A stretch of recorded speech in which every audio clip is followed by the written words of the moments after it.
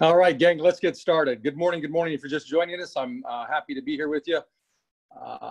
This is going to be a great conversation. I think it's one of the most important conversations that we can have. It's really about the thoughts that we countenance, the things that we focus on a daily basis. I believe that what we focus on, we get. Life has proven that to me over and over again, both in positive ways and in negative ways.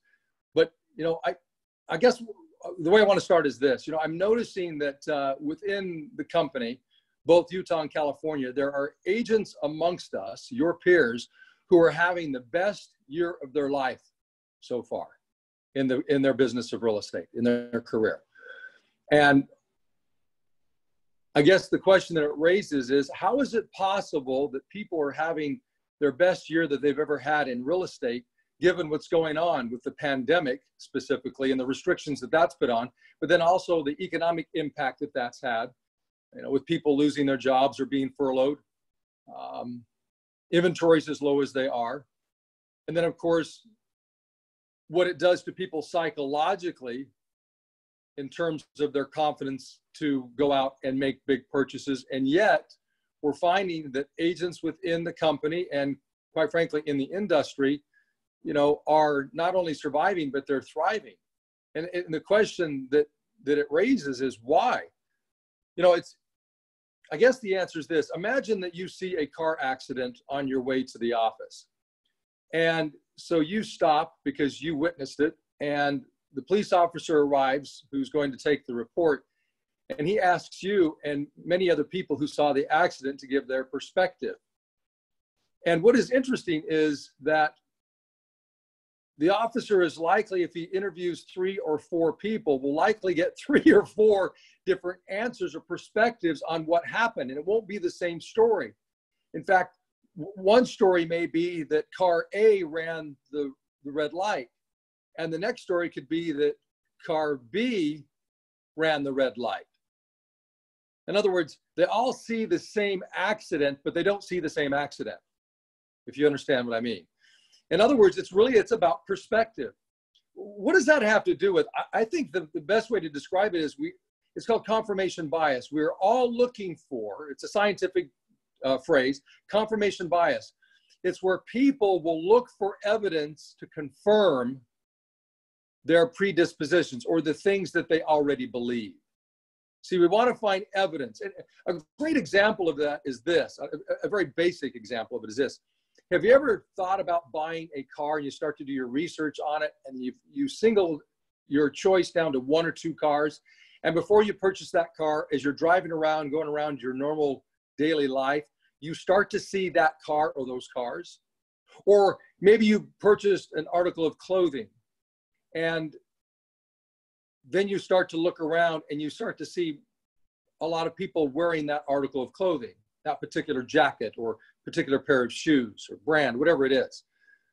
See, it's not that people all of a sudden started to buy that car, more of those started to appear literally, or that more people started to buy those shoes or that jacket. They were already there, but you just weren't looking for those things. I hope you understand what I'm saying here. Go back to the auto accident example. See, we all look for evidence to confirm what we already believe. So the question I have for you is this: what do you think is the single most important determinant, the single most important factor to our success? Just want you to think about that for a second. Slow down and be reflective. What do you think is the most important determinant to your success? And I've given you plenty of hints in this conversation that we've had over the last 3 or 4 minutes. The answer that I know emphatically without any sort of reservation is it's our principles, our philosophies and standards, the things that we really focus on.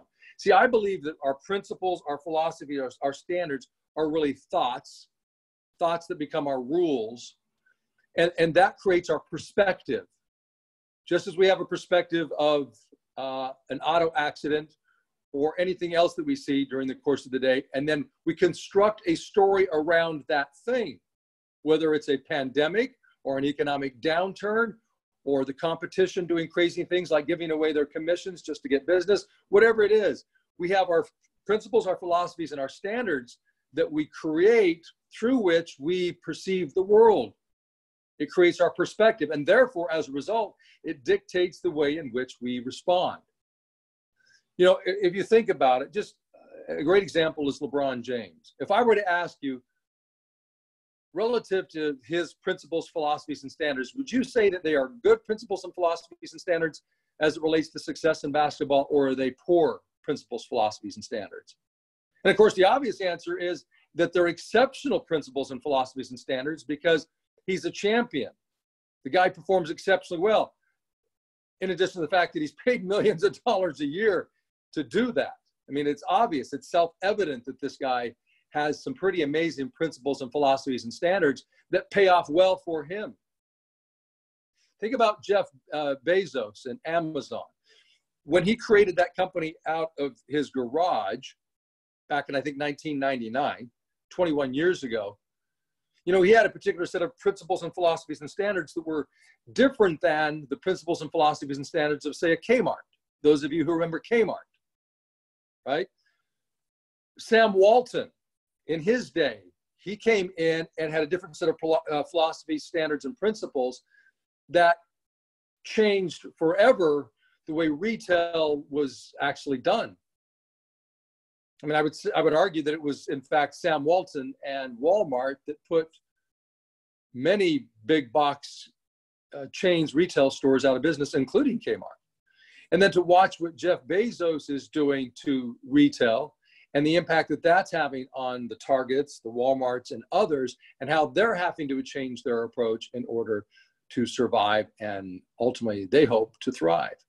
You look at Elon Musk, is that guy not, in terms of his principles and philosophies and standards and the way in which a car should be built, are his principles and philosophies and standards not different? And of course, the answer is they are. In fact, if we look at it, based upon the progress that he's made and the direction that we see the future of car manufacturing going, it seems like he's got the right principles and philosophies and standards. So my question for you is this, is do you have the right principles and philosophies and standards so that you too can be counted amongst the LeBron Jameses, the Jeff Bezoses, the Sam Waltons, the Elon Musks, and others? Or you take a look at the top producers within this company, you know, the Tina Hares, the Dave Parkers, the Justin Udys, the Kathleen Brunos, and others. There are many. See, I think one of the most important things that we can do is at times slow down and ask ourselves some pretty important, simple, but important questions. Are my principles and philosophies and standards in alignment with what I say that I want? Am I going to get what I say that I want by following my standards? And remember, the principle key here is this. This is the crux of it. Your principles and philosophy and standards aren't what you say they are. They're rather what you do. Now, many years ago, when Everest was created, one of the things that we did, George and I and Rob in Utah, and have continued to do since then, is to ask the question, what is our principles, our philosophies, and our standards, and really enumerate those things, write those things down. So, for example, the affirmations that we go through every morning here, if you look at that, really, if you look at it, as I pull this placard up and I look at it, each one of those is a principle, a philosophy, and a standard, right? It's what it is. They're really the philosophies, the principles, and the standards of Everest. They're the things that we strive to do every day. It's not that we're perfect at it. None of us is, right? But we at least acknowledge and say, these are the things that we're going to conduct ourselves by, that these are the rules. These are the things that are going to direct us on a daily basis in terms of the way we should approach life and the business. So one of the things that we used to do with Morning Ascent when it was live in person and we had the time to do it where it was easier to keep your attention, one of the things that we would do, we would go through what's called the 12 steps to the summit of success. And I'm looking at it right now. Let me just show it to you here. You can see that. I can find the camera here. It's not going to show it because it's not me, and I guess it blanks it out. But it looks no different than the printout that you have, or the placard, if you have it, of the affirmations. But it reads at top, the 12 steps to the summit of success. You know, as I look at this, thank you, Russ. He's trying to pull that up. There it is. So you can see it. Look at that. I want to go through this with you this morning. And as we go through this, what I want you to do is ask yourself this question. Do you believe in that principle or that philosophy, that standard, as we go through these? For example, let's start with the first one here. Number one, I dedicate 1 hour daily towards building and protecting my self-confidence. Now, my question is, do you believe in the importance of doing that, of spending 1 hour daily towards building and protecting my self-confidence? See, what I want you to do is I want you to acknowledge that statement. I dedicate 1 hour daily towards building and protecting my self-confidence. If you don't have this in front of you, I encourage you to write it down. To write down the words, I dedicate 1 hour daily towards building and protecting my self-confidence. And then answering the question, do I believe that that is important? Is that my philosophy? Or do I think that's nonsense? It's not necessary. What is your philosophy? See, my philosophy is that that's absolutely important. I dedicate 1 hour daily towards building and protecting my self-confidence. In fact, I believe that's a bare minimum. I think that we, quite frankly, need to spend more time every day doing that than just an hour. So my question is, the next question is this, if it is your philosophy, if it is your principle, if that is your standard, are you doing it every single day? Are you taking it seriously, that statement that I will dedicate 1 hour daily towards building and protecting my self-confidence? Guys and gals, what I know is this. There's so much stimuli out there from what we read, watch, what we hear other people say, the experiences that we have, the people we come across and their negative attitudes, all the negativity that is offered up to us like a smorgasbord every single day that has a very negative impact on us that we don't recognize on a conscious level. But I'm telling you, it has an impact on us on a very deep, dangerous subconscious level. See, and if you're not taking a conscious recognition that that's happening, and you're not dedicating time every day to stand athwart that, to stand against it, to say, I resist that, I'm not going to allow myself to be affected, to be dictated, to be created, to be formed by those things, then you will be. Because you're going to be formed one way or another. You're going to be formed by your principles, your philosophy, and standards. And again, those things aren't what we say they are, they're what we do. So are you doing that on a daily basis? Are you reading? Are you watching? Are you listening to things that are positive, that build you up mentally, emotionally? Are you engaged in activities that build you up mentally and emotionally and physically? Are you associating with the right people, participating in things that allow you to learn and to grow consistently? That's the key, to do it consistently. The next thing on this list is this. I practice and internalize my sales skills for a minimum of 1 hour each day. Listen to that. I practice and internalize my sales skills for a minimum of 1 hour each day. You know, I can't remember what book it is. I think it's Simon Sinek's, it may be Tipping Point. I don't remember. But he talks about the 10,000 hour rule, that in order to become a master at anything, you really have to work at it for about 10,000 hours. And there are very few people in the world who can say that they've worked at something for 10,000 hours. But a great example of that is Yo-Yo Ma. If you don't know who he is, he's a world-renowned cello virtuoso. And he's a guy who has admitted, has said that he has played and practiced the cello for over 10,000 hours. Well, that's not a surprise. It's not a surprise because if you listen to Yo-Yo Ma, you watch Yo-Yo Ma perform, you look at the crowds to which he performs, it's evident that this guy has practiced and practiced and practiced and practiced. See, guys and gals, the cool thing about your sales skills, that ultimately really they have nothing to do with the way in which you were born or your innate skills, the gifts that God granted you. It has so little to do with that and more to do with your conscious recognition that it is a skill.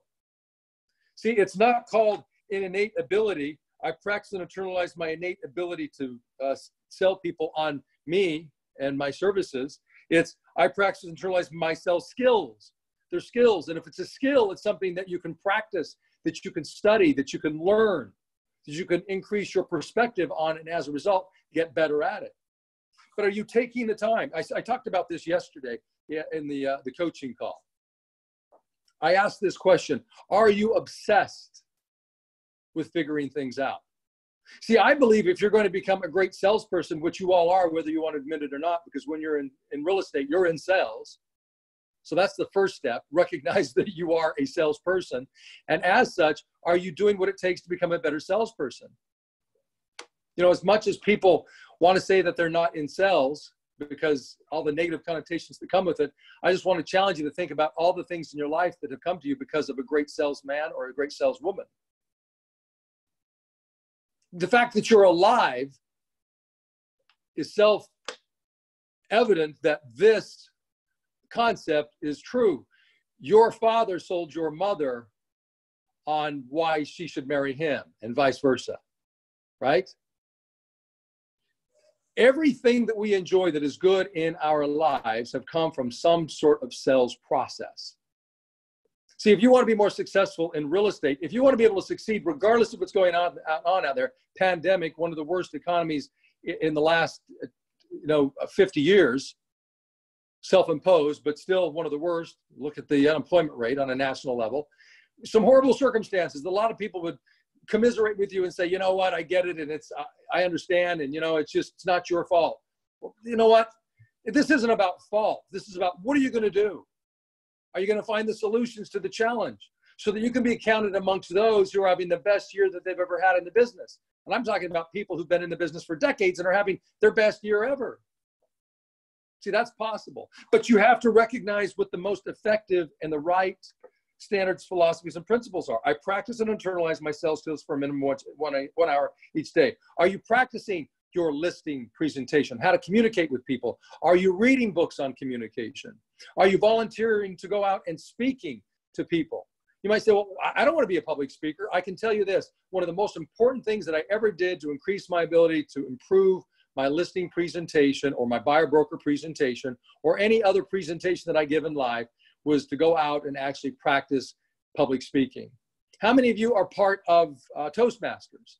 See, I can't imagine being a real estate sales professional and not being a member of your local chapter of that organization. Because see, guys and gals, you're not in the business of selling real estate. You're in the business of communicating. And the sooner you figure that out and recognize that and work on that particular skill, the sooner you will be able to, regardless of what's going on in the marketplace, not only survive, but thrive. The next standard is this. I contact my sphere of influence, my SOI, by mail, by phone, and or in person, and by email quarterly. I'm going to read that again. I contact my SOI by mail, by phone, and or in person, by email quarterly. See, I believe that one of the easiest ways to exist in this business long-term, at any level that we want to, 12 homes, 24, 48, 100, 200, 300, 400, is to make certain we recognize the importance of our sphere of influence. I watch agents who for decades have been in the business and don't have a set of standards or a protocol dealing with their sphere of influence. Like, for example, what I read here. I contact my sphere of influence by mail, by phone, and or in person, and by email quarterly. They've been in the business for decades and they're not doing that. Or they may be doing it, but not doing it consistently. See, guys and gals, I would prefer to have a business in real estate that is built upon dealing with people I already know, because I don't have to worry about building their sense of confidence in me. I don't have to get them to like me or to trust me. They already do. These are people who are in my sphere of influence. It's not my sphere of haters. It's my sphere of influence. But I watch people ignore that group of people. And then they will go out and try to create relationships with people they don't know and then say that real estate's a tough business. Well, it is when you've got the wrong principles and philosophies and standards. Do not ignore the people you know. Pay attention to the people that you know, your past clients, your neighbors, people in your church group, civic groups. Pay attention to the people who know you, and they'll pay attention to you, but you have to do it consistently. Do you have a set of principles and philosophies and standards that you execute on every single day as it relates to your sphere of influence? Number 4, I make 150 plus contacts per week, 30 plus a day by phone or in person. For most real estate agents, I can tell you that's the scariest thing. To hear, for example, 150 contacts per week, how is that even possible? You're telling me that I could talk to 30 people, or that I have to every single day in order to be successful in real estate? Well, first of all, let me answer those in turn. I'm telling you, you should. Do you have to? No, you don't have to do anything. But if you want to sell more real estate, yes. The more you want to sell, the more you got to talk, and the more people you have to talk to. Not just the same people every day. You got to talk to new people, because this is not a business about real estate. It's a business about people. We have to expand our sphere. So talking to new people, 150 plus contacts per week, 30 plus per day by phone or in person. See, the only way ultimately to increase your sphere of influence is to take the people you don't know and turn them into people you do know. Turn them into people who know you. But that's not going to happen by you just standing there and waiting for people to reach out to you. I mean, think about it. In the last 12 months, how many people have called you out of the blue that you did not know and said, I want you to come over and list my home? I'm not talking about people who were referred to you by somebody you already know. I'm talking about a complete stranger picks up their phone and calls you and says, I don't know you, you don't know me, but I want you to come over and sell my home. And my suspicion is it didn't happen. And if it did, it's certainly not a reliable business philosophy. It's not going to keep you in business. Are you recognizing the importance of contacting new people every single day? That is going to be ultimately the wellspring or the fountainhead. It's going to be the primary resource for growing your business long term, because your sphere of influence over time will have a tendency to contract. It's like a pond. A pond will eventually evaporate because of the sun's heat, right? So therefore, it has to have some sort of tributary, something that contributes to it so that it doesn't dissipate. Well, for a lot of real estate agents, their sphere is dissipating because they're not spending the time every day to contact new people to expand their sphere. The next one here, number 5, I follow up with all of my qualified leads daily. Let me just say this, because some of these things I'm not going to spend a lot of time on. There is a distinct difference between lead generation, which was what we were talking about under 4. You know, I make 150 plus contacts per week. That's lead generation, trying to find somebody you don't know who wants to buy or sell real estate and get them to become familiar with you, to trust you, to like you, to respect you, so that you can help them buy or sell real estate so that long-term, they're your client and they're in your sphere of influence. That's called lead generation. Step number 5, I follow up with all my qualified leads daily.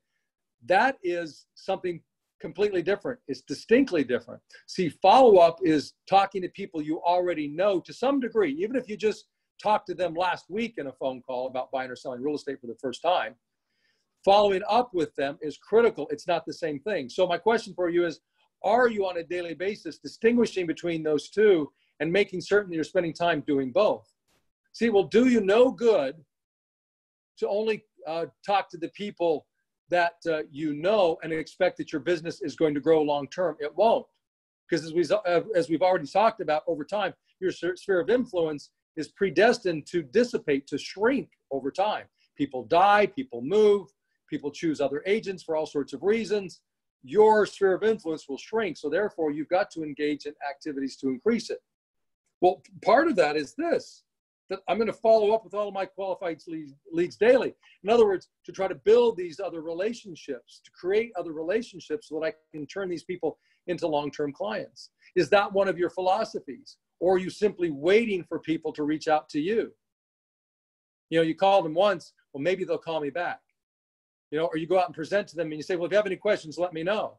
And then never follow up with them again. See, it's not their job to follow up with you guys and gals. What is your philosophy and standard? What do you rank yourself on these things?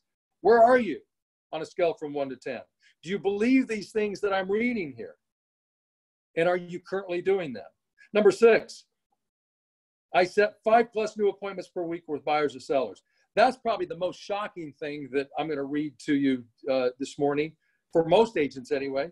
The idea that, wait a minute, I set 5+ new appointments per week with buyers or sellers. So you're telling me that I need to set an appointment a day? Well, again, no, you don't need to do anything. You don't have to do anything. The question is, what sort of business do you want? If the question is it possible to set an appointment a day consistently? The answer is, of course, yes, because there are many agents in this company, in your company, your peers, your co-professionals who are doing that very thing. I know agents who set more than 1 appointment a day. They'll set 2 or 3 a day, 3 or 4 appointments a day. One agent doing that, not a team where they combine it and say, well, we set, no, one agent who will set 1, 2, 3, 4 appointments every single day. I watched Al Mamero several years ago. It was like 9 years ago. In the course of an hour and 20 minutes, set 9 appointments with 4 sell-by owners. So see, I know that it's possible. I've seen it. I'm seeing it. My question for you is that your philosophy? Is that your standard? Is that your principle? Do you wake up every day with the intention, with the focus that I am going to set an appointment today? Now, if you don't set an appointment, is that bad? Well, it's not the outcome we want, but that's okay. Don't beat yourself up. The question is, are you going to show up tomorrow with the same principle, philosophy, and standard and work to set that appointment? See, if that's your principle, if that's your philosophy, and that's your standard, and you execute on it every single day, eventually you'll get your results. See, LeBron James doesn't make the basket every time, but it doesn't mean he stops trying. The fact is, the reason he is a champion is because of that very point. He misses, but he doesn't stop. He keeps practicing. He keeps working at it. He keeps trying. He keeps executing. And that's what makes him a champion. That's what allows him, when all others are failing, to be a champion. That's what allows these agents who are selling more real estate today than they ever have to be a champion. So I set 5+ new appointments per week with buyers or sellers. Is that your standard? Number 7, I completely pre-qualify 100% of my appointments. Look, one of the best things that you can do to ensure your chances of success at getting a listing agreement signed or getting a buyer to choose you to sign that buyer-broker agreement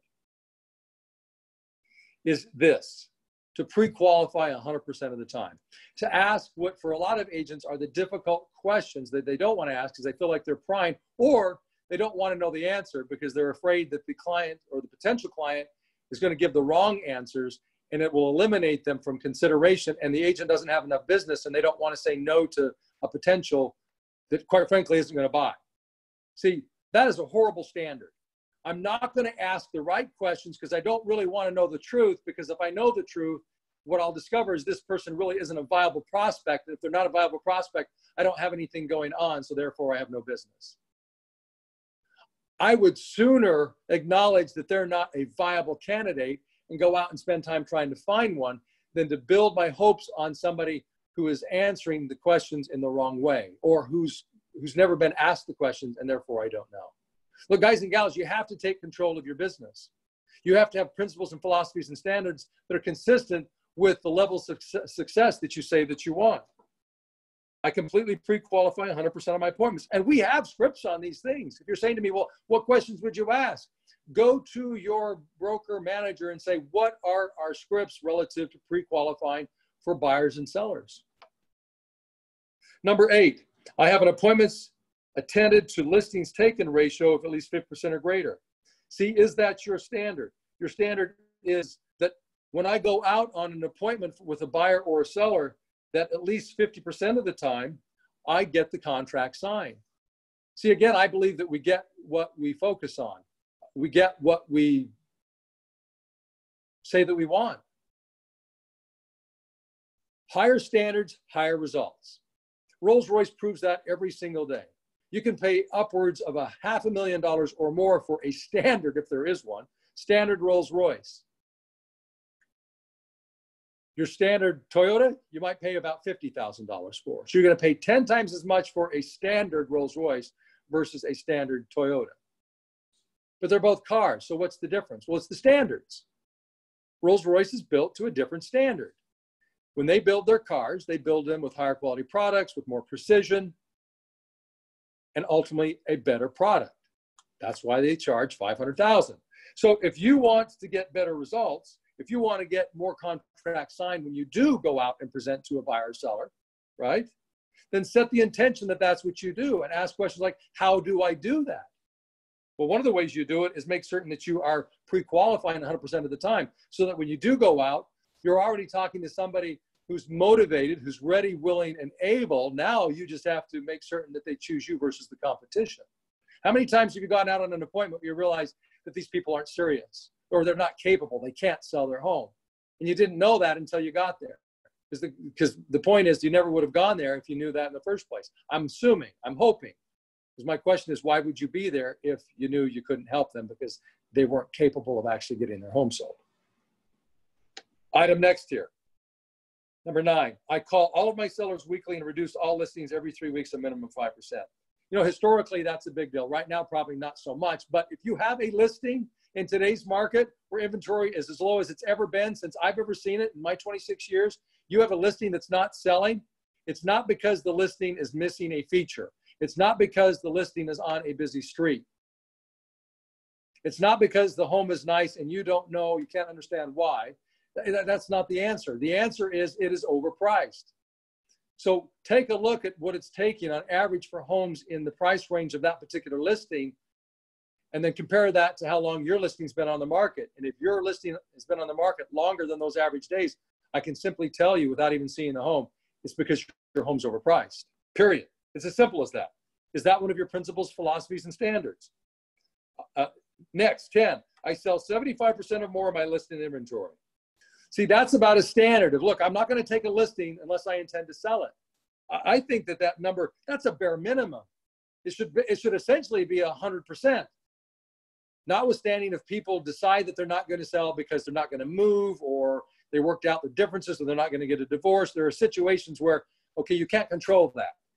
But the bottom line is that most of the things that we need to do or that need to be done in order to successfully get a home sold, we have control over.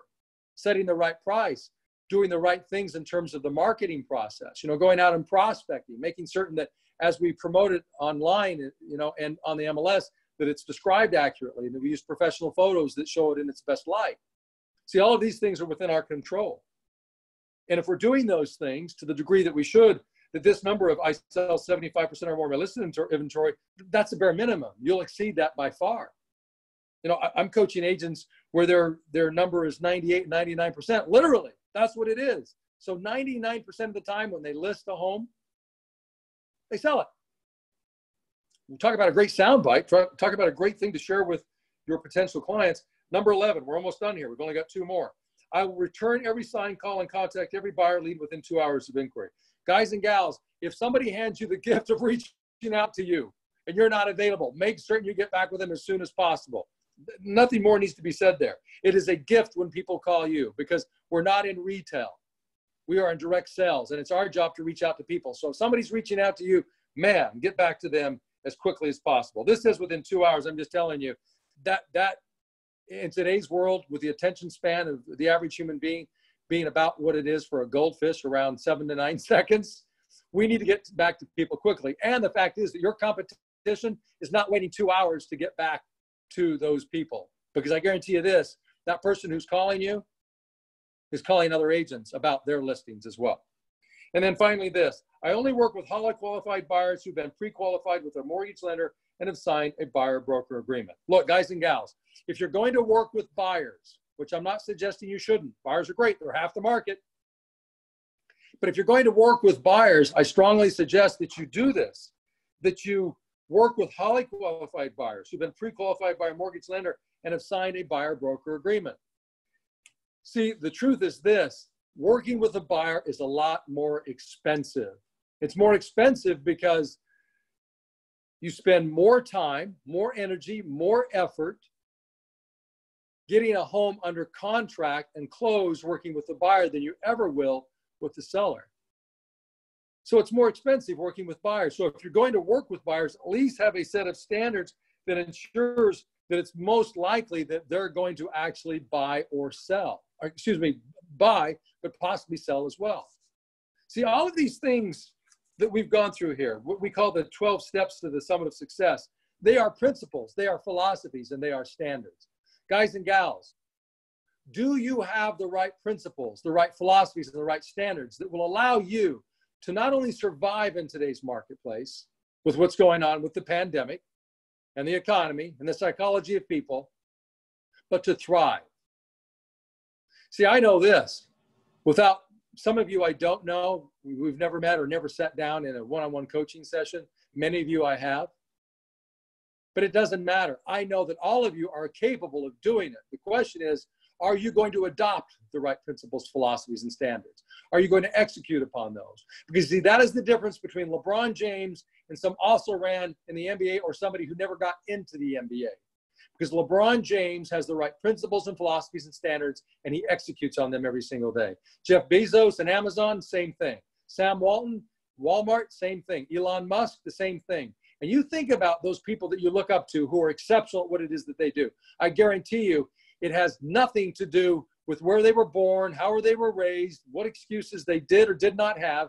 It has everything to do with their principles and philosophies and standards and them executing upon those things every single day. That, to me, is great news because it tells me that it's available to all of us if we just simply choose it. It's a choice, guys and gals, so what do you choose? So let's do this. Let's finish it up with some closing affirmations. I would encourage you to go through this list that we've gone through and really identify, is it my philosophy? Do I believe it? Am I doing it? And if not, improve it and make certain that you do make these part of what it is that you do. It is not a coincidence that Everest holds the position that it does on a national and international level in terms of production, gross commission incomes paid to agents, and the number of homes sold. It's because of our principles, our philosophies, and our standards.